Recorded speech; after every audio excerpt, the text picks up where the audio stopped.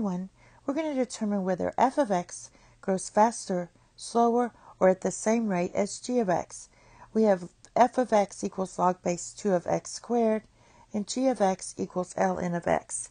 We're going to explain using limits.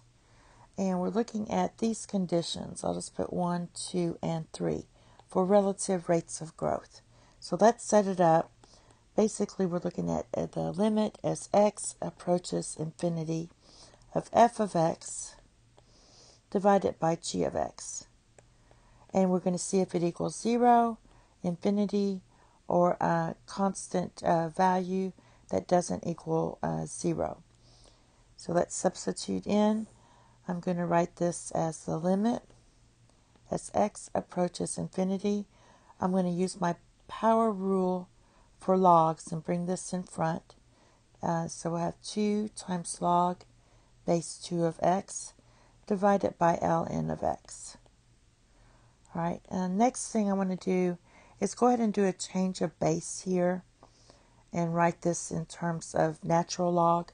So this is going to equal the limit as x approaches infinity of 2 times, and the change of base formula is just ln of x divided by ln of 2.